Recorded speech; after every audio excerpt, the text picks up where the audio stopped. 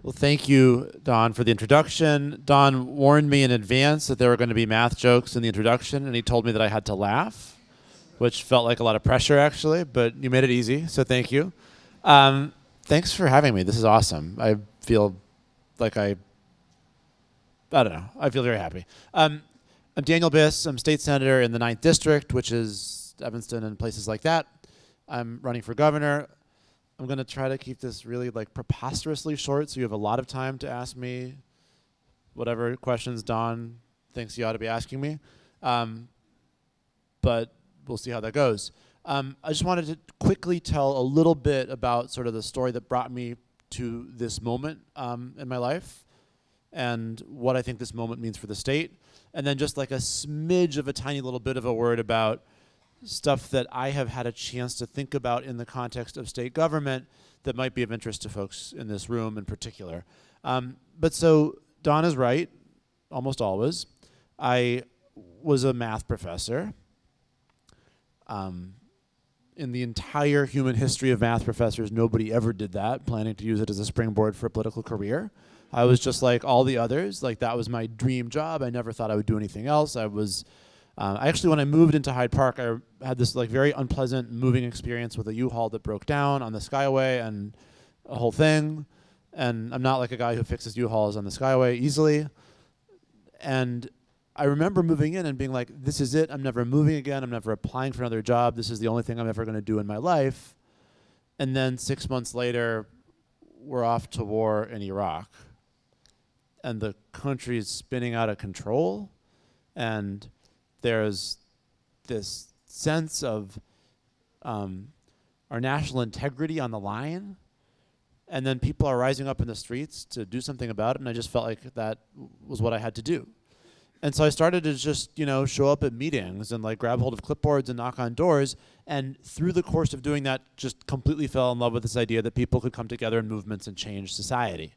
And Don actually very politely skipped a step of my professional narrative, which is that, so then I ran for state rep in 2008 in my capacity as a guy who was too dumb to know not to run for state rep, and I lost. And I lost, 51 and a half, 48 and a half, and woke up the day after the election, this unemployed idiot who had given up a promising career to do this, who's married to someone who was just starting graduate school in history, who had a 4.5-month-old child. It was just, all in all, a giant bummer, and I had no sense of what would be next. But I had, during the course of doing that work, become really committed to this vision of we're going to do something in grassroots activism and public engagement. And so was able to bounce around and do a few different things, and had another chance, and then joined the legislature in 2011, and have been there now for, I guess, the better part of 7 years.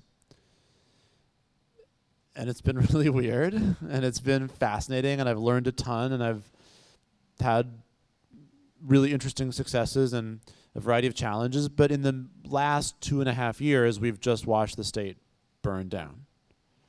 We've just taken a giant torch to the state of Illinois, and the consequences for everything are almost unimaginable, for schools and for higher education and for access to healthcare and for access to human services, to the basic fiscal condition of the state. All of these things were just utterly on fire for at least the 2 years and 6 days during the course of which the state didn't have a budget. And now the state has a budget, and things are definitely less horrible. And that's kind of all you can say, that we've stopped, having dug that terrible hole for a terribly long time, we just kind of stopped digging and took a nap. And we've stopped creating a situation where more human service agencies have to shut down. We've stopped creating a situation, for the most part, though, with even some crucial exceptions, where universities and community colleges have to lay off more people, or where more students are denied access to tuition assistance. But we haven't really reversed much of that, and there's still this giant mountain of debt. And moreover, that isn't only the consequence of 2 years of nightmare, it's also the consequence of decades of I don't know, what's a little less bad than a nightmare? Extremely bad dream? Maybe, how about unsettling dream that stays with you for a couple days because of the dark truths that it tells you about your past that you don't really feel like confronting. Is that the right? Okay, good. And indeed, that was sort of good, actually, now I think about it, because in fact, this is what we have. We have this broken system of politics in Illinois where most of us are just kind of locked out. As a result of that, we have institutionally, as a people, we have very low expectations of our state government, and those expectations are met every single day of the week, and we've allowed the system to kind of persist and slide. And so we have one of the most regressive tax codes of any state in the union, more than almost any other state. We overtax the middle class and the working poor because we're too scared to ask the rich to pay their share. We have the most inequitable system of school funding of any state in the union, the most. A system of public higher education that has become basically less and less accessible with every passing year. And a system of elections that's basically owned by big money. And all of that, by the way, was not a consequence of the bonfire of the Rauner era, but was simmering for a long time before. And so the question, in my opinion, in this moment of all moments is not only something that I, as a Democrat, am really interested in, which is how do you get more votes than Bruce Rauner and stop him from being governor, but it's also, and frankly almost equally importantly, how do you transform a system that got us here over the course of decades? And how do you build a political force that is adequate to withstand the incentives and institutions that put us where we have been for the last several decades? And that requires a movement of people like our state has never seen. And my opinion is we are now in a moment that we have the tools to build that movement because of the pain that people have undergone in the last several years, because of the frustration that's built up over the course of decades, and quite frankly, because of Donald Trump and the awakening of activism that he has spurred. And we see it, of course, right now. Once again, today, Donald Trump took a completely insane, unacceptable, vicious, cruel, unnecessary action, which is nightmarish beyond belief for, in the most direct way, 900,000 people, and then the millions of people and their families, and then the rest of us as a society in whose name this is being done. But also, and thank goodness, at least it's causing people to rise up and say, wait a second, we won't allow this to happen again. And that, I think, creates an opportunity to build a political power base in Illinois that can be a part of reversing the culture of machine politics that gave us what we have in Illinois. That's what brought me into this race for governor. Now, I want to just awkwardly transition. I'm not even going to say transition. I want to just like stop that paragraph, and then we can all sort of, I don't know, sort of close your eyes and pretend you're stretching for a second, and then open them again, and I'll start a different paragraph about what can we talk about together, given the mission of this room, in thinking about how we can make Illinois government better. And I think back to an experience that I had in, I think it was 2012.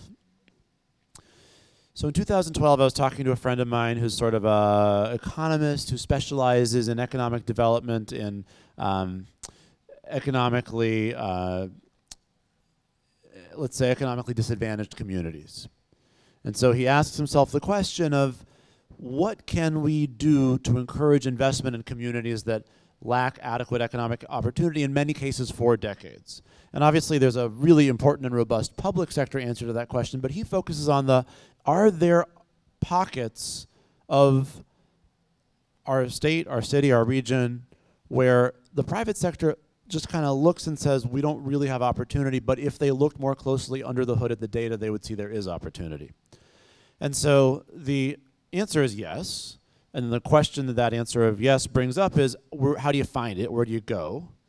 And the answer to that is, you have to understand on a very detailed neighborhood level economic data. So who has that data? Well, the good news is the Illinois Department of Employment Security has that data, because they have basically quarterly data on every person who's working, on where they live, where they work, what their wages are, what their job classification is, all of this data, which is then published in massively aggregated formats like on the county level or whatever, which is not very useful if you're trying to do neighborhood level economic development inside the city of Chicago. So the question is, what could you do if you had this data? What patterns could you find? What could you discover which information you could then take to someone and say, hey, open a store that does this in this neighborhood. I know you don't think so, but trust me, we have the data that shows the workforce is there. We have the data that shows the buying power is there. And so I went to the Department of Employment Security and I said, help us release that data. And they said, well, but there's privacy considerations. And I said, awesome, yes, there are.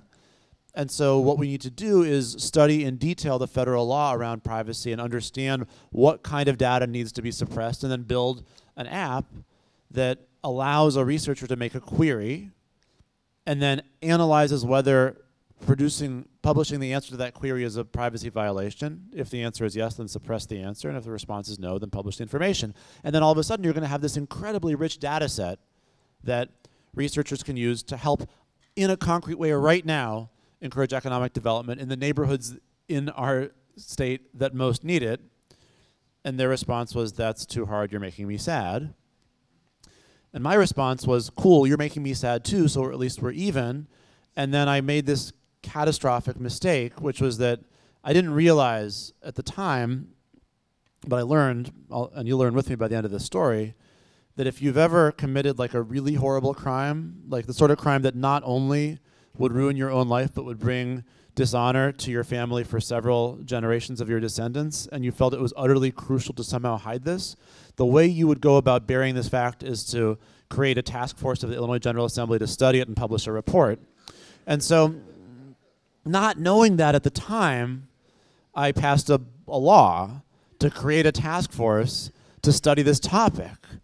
And then I diligently, you should have seen me, it was so adorable. I worked so hard to populate the task force with all the right experts, and I called them up and I visited them and I said, I know you think this is bureaucratic, but it's going to be great. We're going to do this great experiment to help us get public sector data and use it to encourage private sector economic growth. It's going to be amazing. And then when we were finished with the task force population challenge, which was no small feat, then you had to force the task force to meet.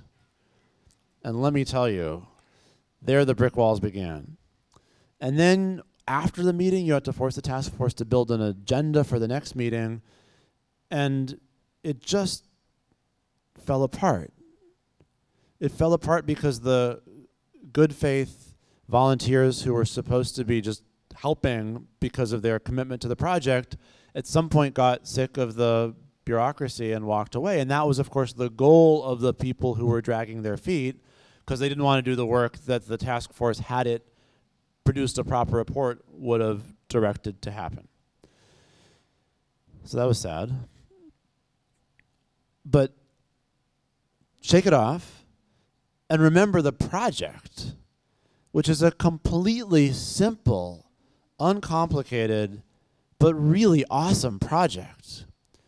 And now think with me for a second about the extraordinary volume of individual and neighborhood level data that is housed in different pieces and components of our state government, and the way in which, if we had the tools to learn all the lessons that are currently contained in that data, we could actually better serve people.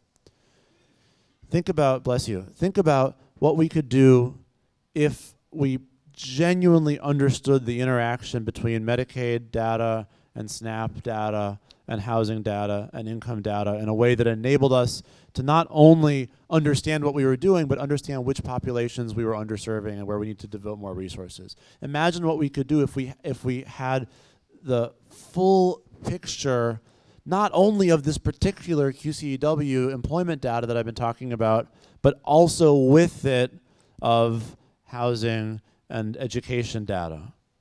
And think about what extraordinary power is there, and obviously people in this room have thought a lot about this and done a lot on the city level, but think about the remarkable untapped resources that exist on the state level if only you view the management of that data as an extraordinary opportunity rather than just like an annoying homework problem to hopefully convince someone else to stop bothering us to do.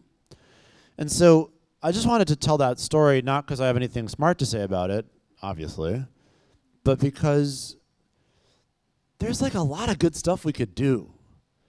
There's a lot of good that we are not currently doing because there's a kind of like a sort of inertia, like a sort of stuckness to state government, a kind of, we did it this way last year and now the state budget is worse because some jerk in the legislature doesn't know how to write sane tax policy. I'm not naming names. And so now we have fewer resources to do the same thing, and so all we can really try to do is do as much of it as possible with our smaller number of people and larger number of cases. And there's not the kind of effort that we ought to have if we really believe in public institutions as a fundamental vehicle, a fundamental instrument to improve lives. There's not the kind of work being put into them to care for them and tend them and nurture them and then utilize them to their full potential. So we should do that. And that's all I have to say. Time for questions. Mics.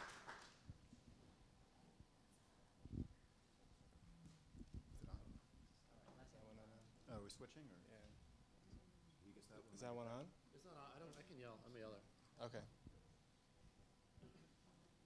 Just choose. Anybody? Questions? Let's go over there.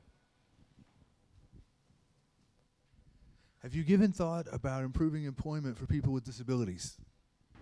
Yeah, thank you for that question. I've given a lot of thought to this question. I actually passed a law creating an employment first policy for the state of Illinois, which is primarily for individuals with intellectual disabilities who typically have been served either in institutional settings, which are, well, in many cases are just simply not humane, frankly, or if not that, then served in community settings, either without the expectation or hope of employment, or maybe employment in sheltered workshops, as opposed to fully integrated employment. And so we passed a law that I was the sponsor of, creating an employment first policy. But that doesn't really do it. It just kind of puts in place the goal and then the kind of entity inside of state government to move us in that direction. And to be honest, there's still a lot of progress left to be done, and still a lot of progress left to be made, particularly in the direction of real integration, right? Real integration, real pay equity, real equality on all fronts. When it comes to individuals with physical disabilities, I think even less has been done, frankly.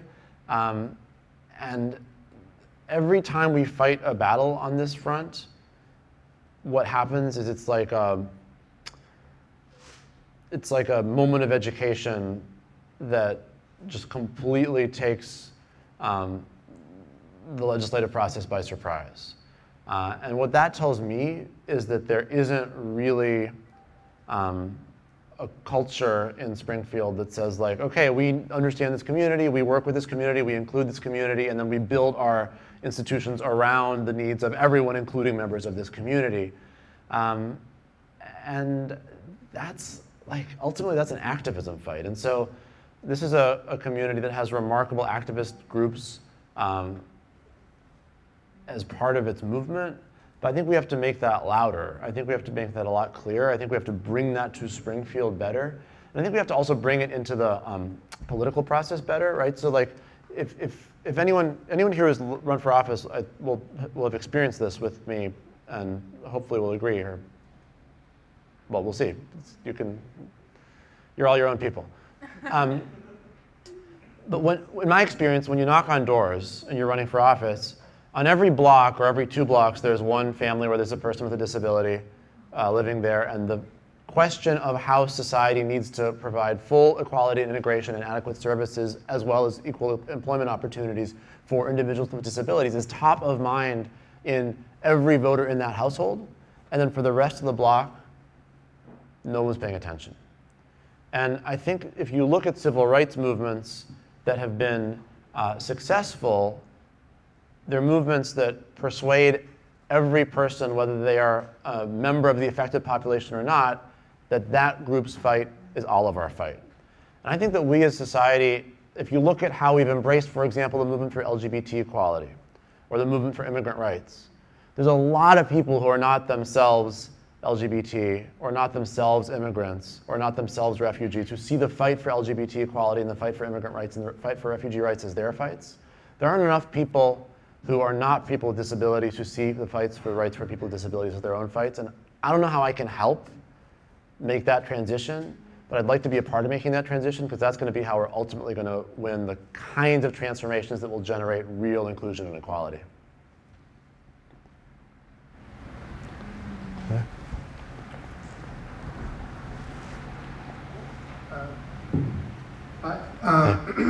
So I want to ask kind of about, there's a difference between Chicago and the rest of Illinois. And we're kind of in our own little bubble here, and people outside of the Chicagoland area are in a different place. And I believe that the economy outside of the city of Chicago, as well as in Chicago, is not gonna be what it ever was. Like, factories in East St. Louis are never coming back, right? And different things that are happening in Decatur, Illinois. Like, this industry, we may not be able to rely on that coming back. So what's your vision for the future economy of places like Illinois? Because it's not just unique to our state, but how do we get people back into the economy, and what kind of investments do you see you making at the state level to re-energize some of these places? Yeah, it's a really, really important question, and to be clear, I see this as an evolution of the Illinois economy that existed on the scale of almost centuries, really. Right? If you think about what happened in Illinois, let's say after the Civil War, you had this period of massive economic and population growth fueled by two engines. One was the growth of the industrial economy, which you talked about, and one was the growth of the agricultural economy. And two things have happened. In the case of the industrial economy, exactly as you say, that has been hollowed out in a significant way. And so there are places, Galesburg is an important example of a place that really was anchored by a single company, Maytag, and when it left, it just transformed the local economy overnight. And when the Mitsubishi plant left in the area not too far from Bloomington Normal, that was also just economically transformative not long ago. So you've got that change, which is honestly mostly just unambiguously a problem, right? As a variety of manufacturing and other industrial entities left either to low-wage states or to other countries, typically that would go south of the border in North America, or then eventually to the Far East. With the agricultural story, it's way more complicated in the sense that it's not as though we're having any agricultural difficulties, but because agricultural productivity is so great, there's way, way, way fewer people employed. And so for these two reasons, the historical sources of employment in rural Illinois, agriculture, and mid-sized towns in Illinois, industry, have both been on the rocks, really, in the case of industry, now for like 50 years, really, 30, 40 at least. And so the question is, what do you do? Well, there's a few things. The first is that you have to make the foundational investments. You have to make the foundational investments. That means schools. That means early childhood education. It means higher education. And there's a vicious, vicious, vicious circle which could be reversed and turned into a virtuous circle, right? So there are towns in Illinois, Carbondale, Charleston, that are anchored by a public university that has been decimated by the state. Imagine if you decided to get that right instead of getting it wrong and invest properly in the university. So you do two things. One is you create more jobs, you bring in investment, you bring in more people who would come to become faculty and students, but then you also educate the local population. Right? So the kind of proper investments we ought to be making in education are crucial. We also just need to be directly investing in communities that have been the victims of generations of disinvestment. Right? There are places where, first one manufacturing plant left, then a school closed down, then a not-for-profit closed, then a second school closed down, and that's been going on and on and on. And there's tons of potential there because there are people there. But the public sector's got to make the first move. It needs to make direct investments to put people to work. Not with a theory, not with a training program, not with an idea, but a job. So that's the next thing.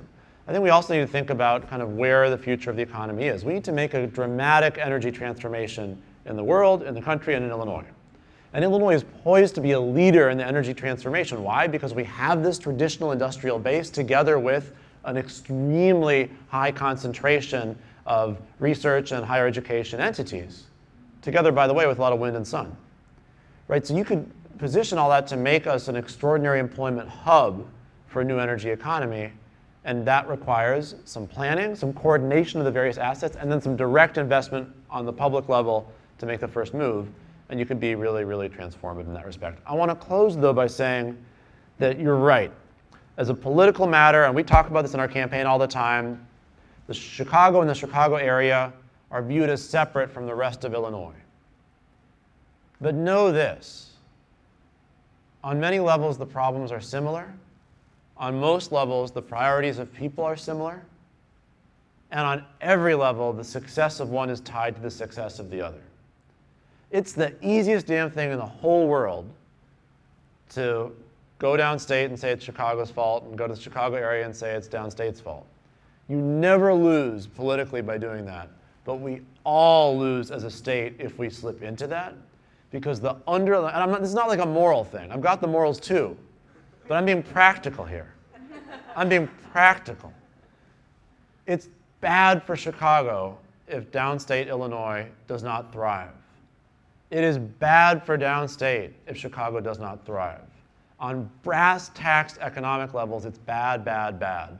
And so my job as a candidate for office is not only to resist the temptation to pit one region against the other, but to act in the exact opposite way and help go everywhere and in a difficult and challenging way educate people about how we all will be better off if we're willing to see ourselves as one people and design policies that enable us to all lift together. And know this is a little bit of a controversial thing to say, but happy Tuesday. The broken system that we have now is benefiting some people. It's not as though it's all losers. There are some winners. The richest people in the state don't pay their fair share in taxes. The richest people in the state don't need a public school system. And on the rare occasions that they use a public school system, it's because they live in little enclaves where the schools are much better funded. The richest people in this state mostly don't use public higher education, and they like high tuition anyway because it means less competition for their kids. And so what we have now is a system where a few people have been benefiting, and they've been able to, among the most of us who are not, pit one group against another. And we all suffer. That's what we got to change.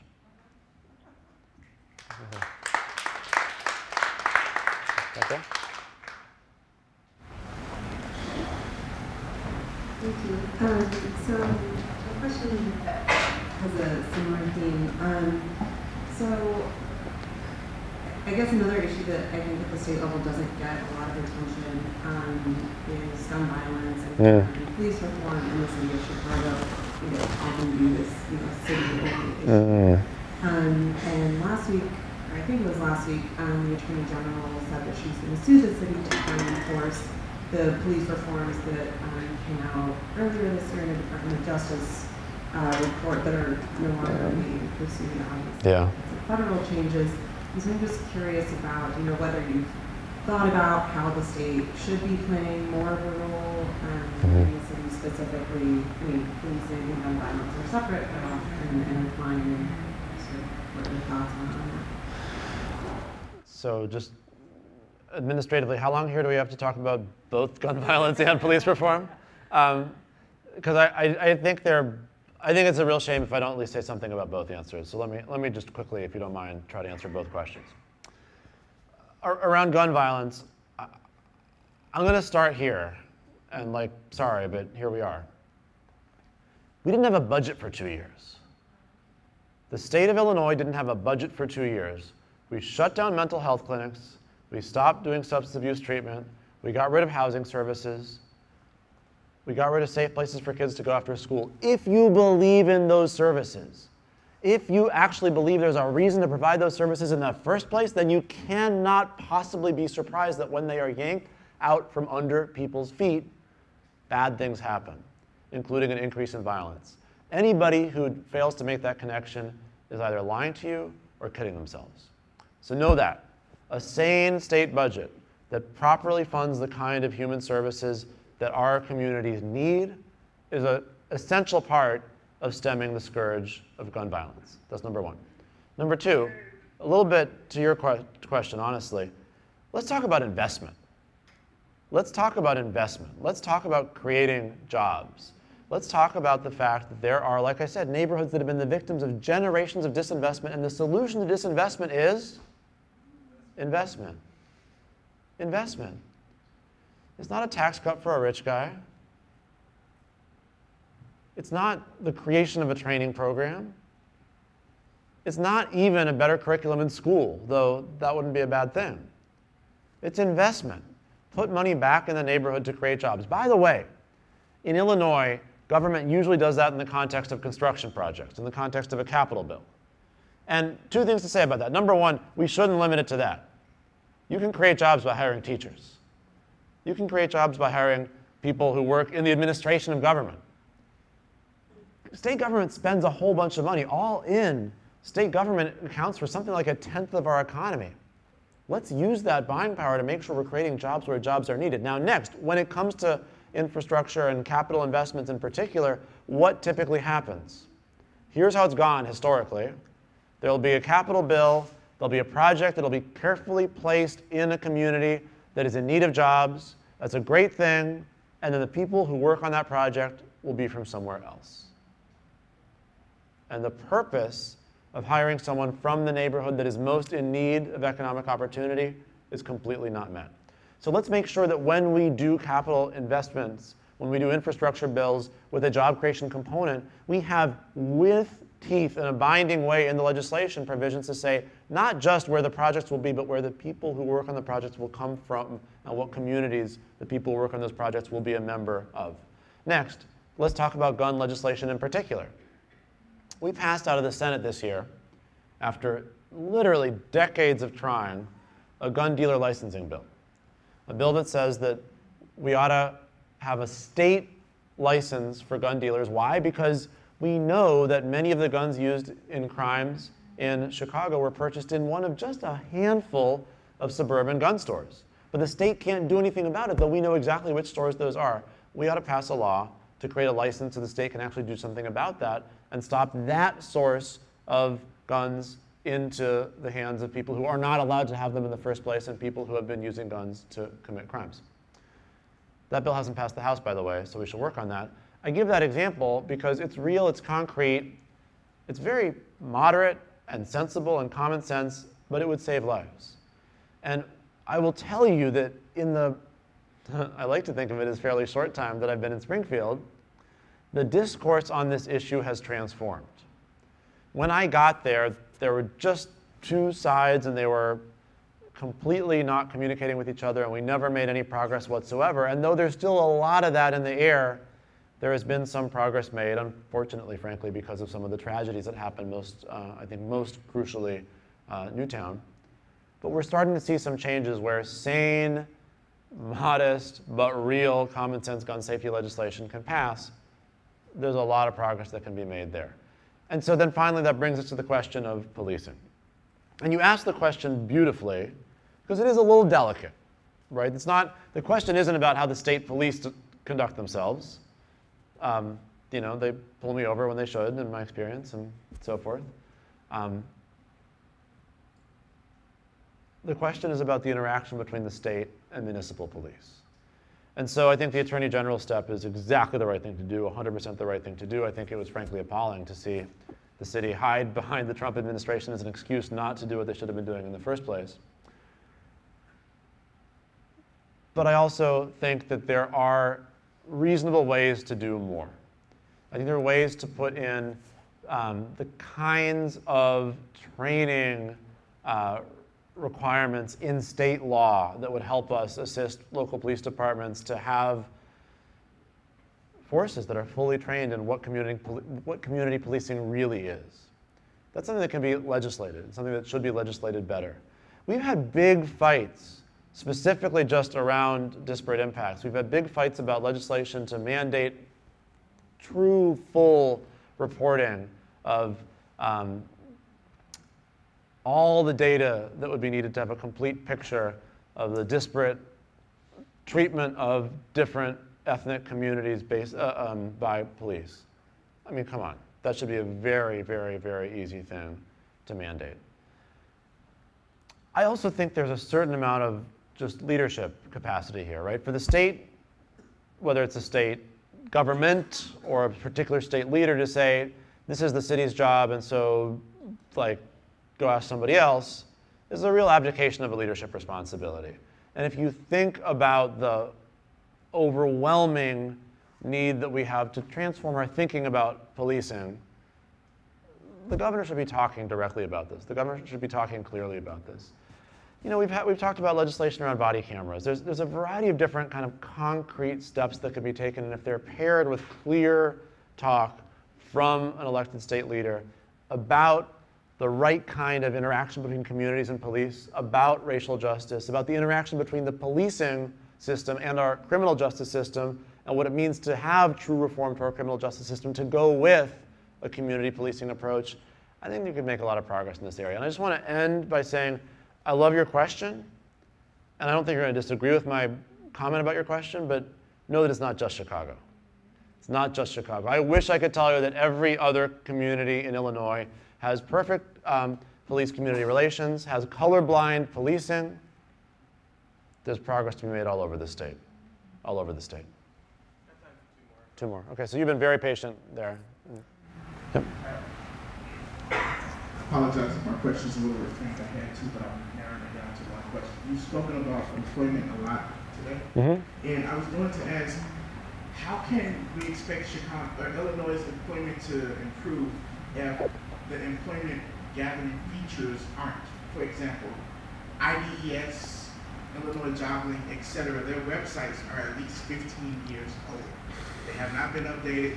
If anyone in here is looking for a job, have any of you thought of using IDES? A room full of very intelligent people. When you go to a employment center, the computers are still 2 monitors. You're better off going to a library. How can we expect improvement if the tools for improvement aren't there? And what are your plans to give us the tools for that? Yeah, that's such a good question. So in my first few years in the legislature, I was on appropriation committees, and we would go through budgets line by line. And you would be sitting there looking at a line, and we wouldn't quite be in balance yet, and we'd have to find something else to reduce. And then there would be an agreement of like, what's that telecommunications budget there for? And then probably we would just cut it, but if we were really, lucky, someone would actually ask someone who knew, and that person would say, hey, listen, that telecommunications budget is there because there's an office in Chicago and an office in Springfield that are supposed to be working together, and last year you cut their travel budget, and so now they can't ever be in the same place, and they need this video conference link to be able to communicate properly. And then you would go back to the previous year and hear how their discussion went, and they would say, what is this travel line for? And then if you explained to them what that was about, it turned out that that was because the year before, there was a person who was the liaison between the two offices who went back and forth, but their position got cut. And part of that is because times were bad, and we had a legislature that didn't have the guts to bring in adequate revenue by creating a fair tax system that would actually fund our government properly. Not funny.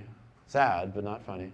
But part of that is because we were experiencing difficult times, and there were challenges of how to cut budgets. And in every single instance, the decision about how to cut budgets was, let's protect frontline services and go after the guts of government. And it's clear why that's politically popular. But if you hollow out the infrastructure of government year after year after year after year after year, this is what you get. You get websites that don't work for a modern world. You get technology that is simply irrelevant for a modern world.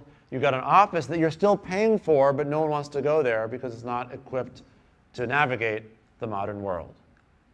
We've got to be willing to believe in government. And if we believe in government, we have to invest in it in a way that can make it work. What we've done instead is we've acted as though we don't believe in government at all. We've hollowed it out, we've defunded it, we've handcuffed it, and then we've acted really surprised when it doesn't work. And then once it's not working, why not just hollow it out some more? So my vision of a state government is a state government that actually does the stuff that we all know needs to get done. A state government that funds its internal operations properly so that it's run as well as any entity that you can imagine. A state government that has the kind of technology needed to actually be a useful customer service entity, because after all, in significant ways, a government is a customer service entity. All that stuff is expensive. But what does it do? It gives you a better quality of government. What does a better quality of government give you? A better economy and a place more people want to come to and more tax revenue. We have to be willing to make the investments needed to give us a government that functions properly. And I know it's popular to just say, no, no, no, no, no. Government can't ever do anything useful. I'm just going to shred it some more. That's a recipe for failure, and that's just not what I'm going to be. I think we have time for one more. You've been super patient in the front. At several points you've mentioned the bureaucracy and like forces of the status quo that have been kind of keeping the system the way it is. So my question is, if you were elected governor, how would you go about actually confronting those forces and enacting your agenda? And are there any like role models of governors or mayors in the past that you might learn from? Yeah, I think the question really, I believe in democracy. I guess that's where I would start. And it's not, when I said earlier that in Illinois we've had low expectations of state government for decades and those expectations have been met, like that might be funny, but it's not snarky. It's very sincere.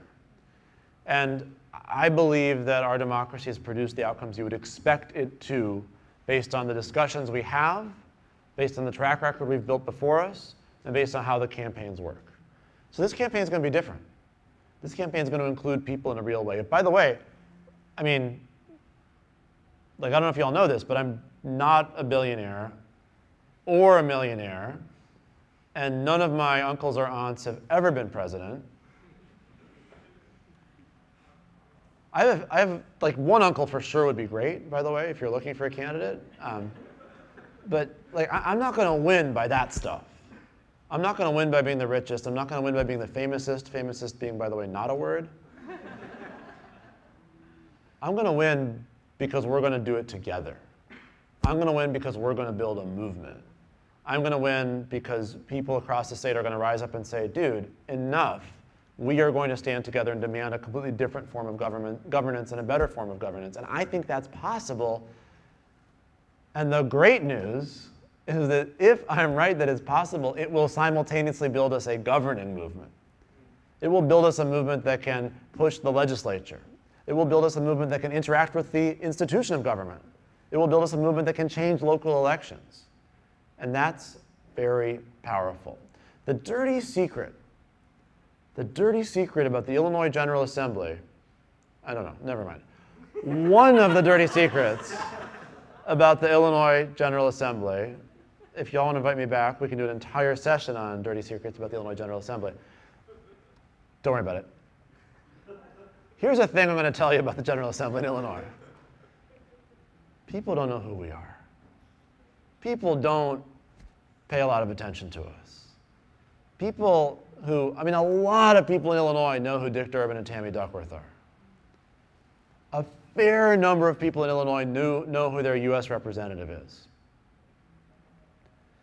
Not that many people, if you were to stop them on the street corner and say, who's your state senator, would instantly know.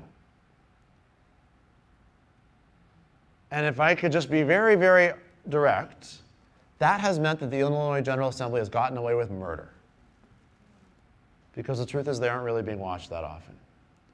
If we build the kind of campaign we're going to need to build to be successful, and then use that same human infrastructure, not just to get me elected, because why stop there, but instead to watch the legislature, to interact with the legislature, to push the legislature, that's going to be a thing the legislature is not used to. It will change the way the legislature acts. And so you asked me for a role model. When I think about a people's movement that elected a leader in Illinois, I look at Harold Washington. And I look at the amount of change he was able to make in the city of Chicago in the course of less than 5 years. That wasn't because he was awesome. It was because he was awesome and he was standing with a movement of people, and they fought with him day after day after day. And it was hard, and they had some setbacks, but they kept fighting because they knew what was at stake. That's what we're going to do here. Thank you very much.